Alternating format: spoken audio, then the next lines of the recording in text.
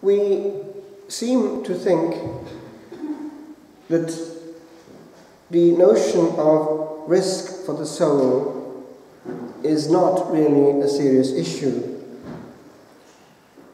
I've got news for you, it is. And if we look carefully at the situation in which we're in, we're actually in a very risky situation.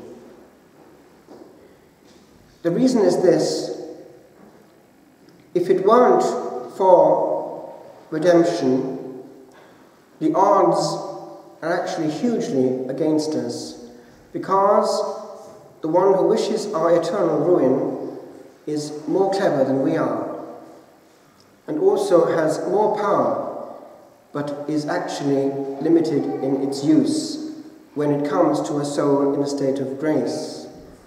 So what will he do? He will try to make that soul lose its defense.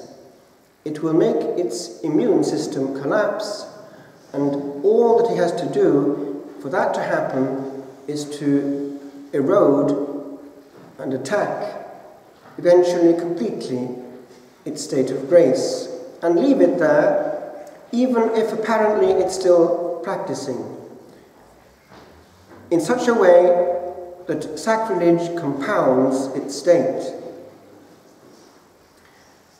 As it happens, I've been asked by someone that you wouldn't know at all to celebrate this Holy Mass for her sister, who is a nun,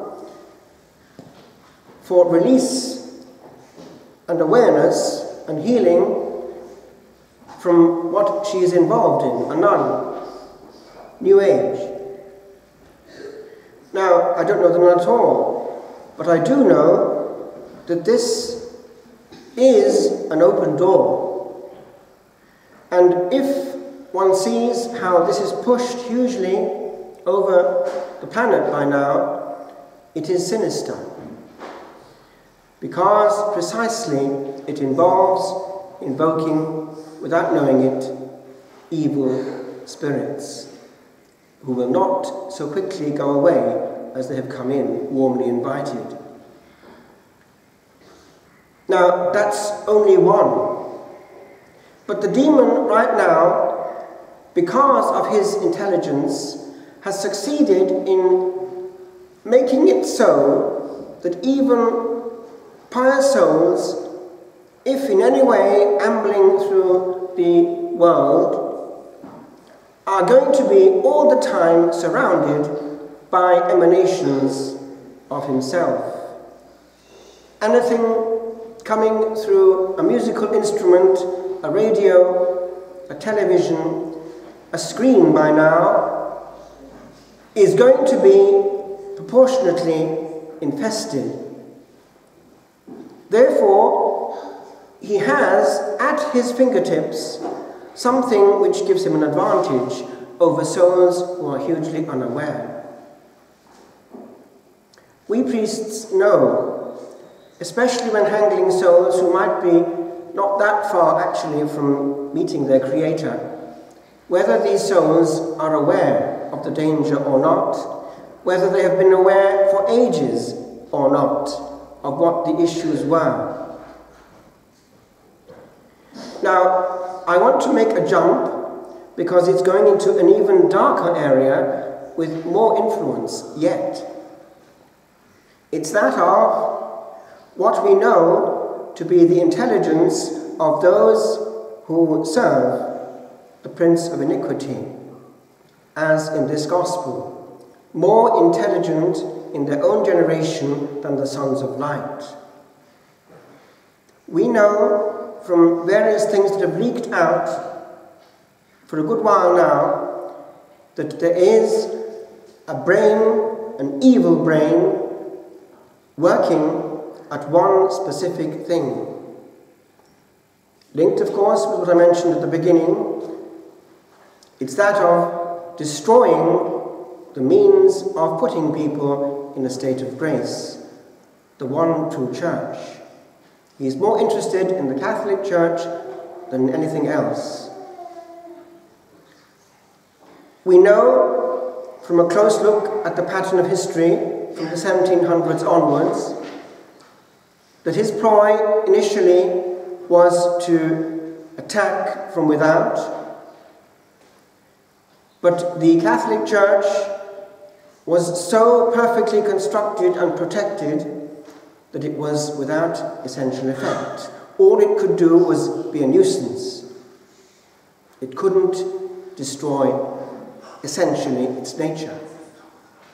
And so, more close to us in time, those same demonic forces which wish us harm have found that the only way is to do so this time from within.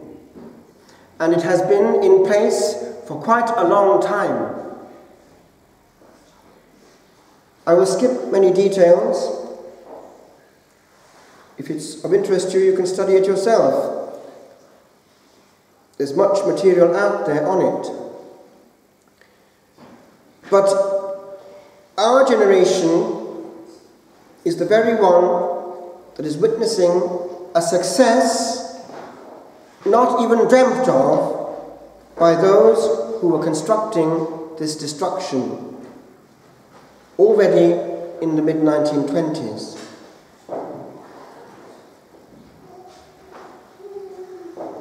We know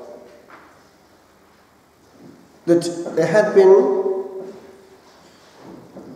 a program set in place in 1925 for destroying essentially what pertained to the sacred, thereby making it happen that over the Catholic world faith would be lost.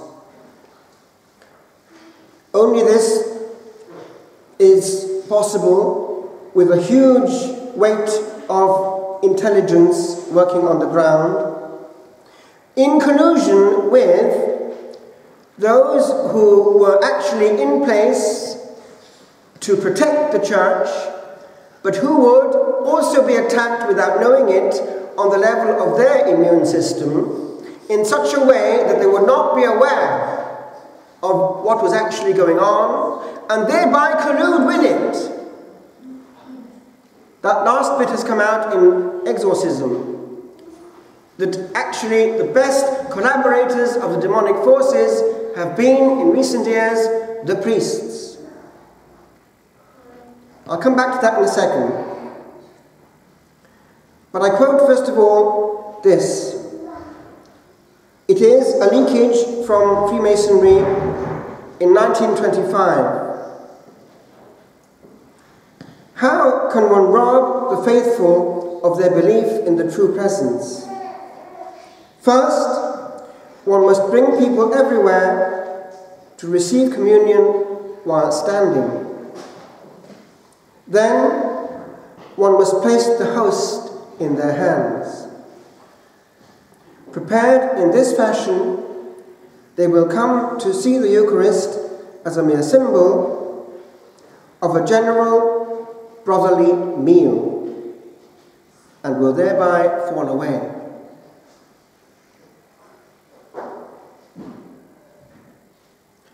Going back further still, well into the 19th century, we may here also quote Stanislaus the Guaita. He was a fallen away priest, a Kabbalist, a Satanist, and a model for all Freemasons. Quote, "When we have succeeded in having Catholics receive communion in the hand, then we will have met our goal."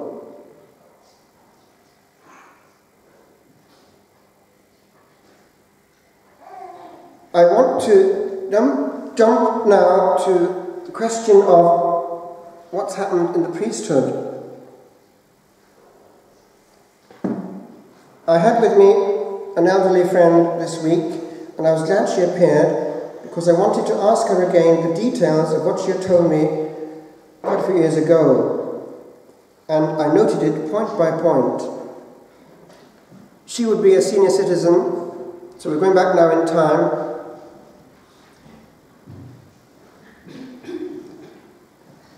She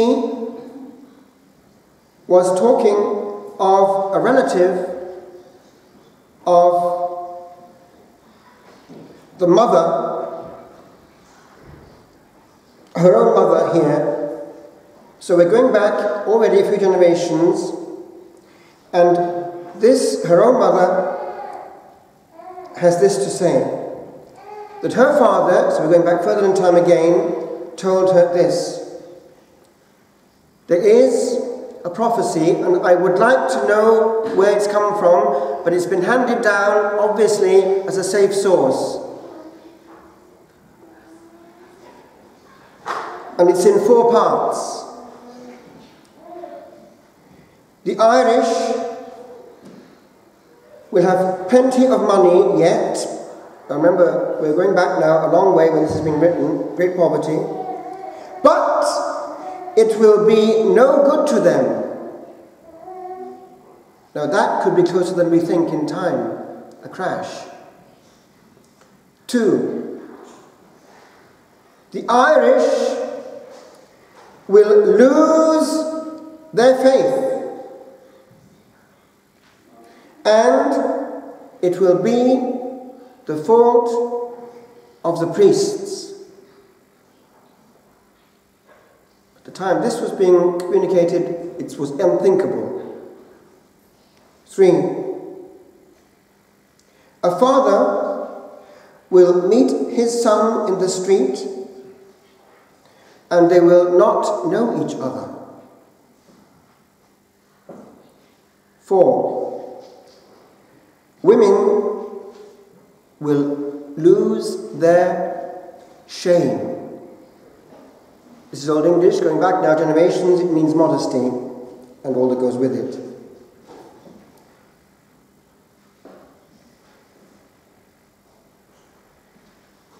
The father in question was of quite an age, a very old man. So we're going right back now when the faith was very strong, but there was great poverty. And we see here a corroboration between what actually has come through in exorcism, that the demon has, under pressure, confessed that those who are most useful to him now are the priests. Because in his name, without knowing it, they're doing his work. That is, not in his name, but for him. I want to just conclude with one other related issue, which explains partly how the priests could end up in this situation. It's a teaching given by Pope Benedict.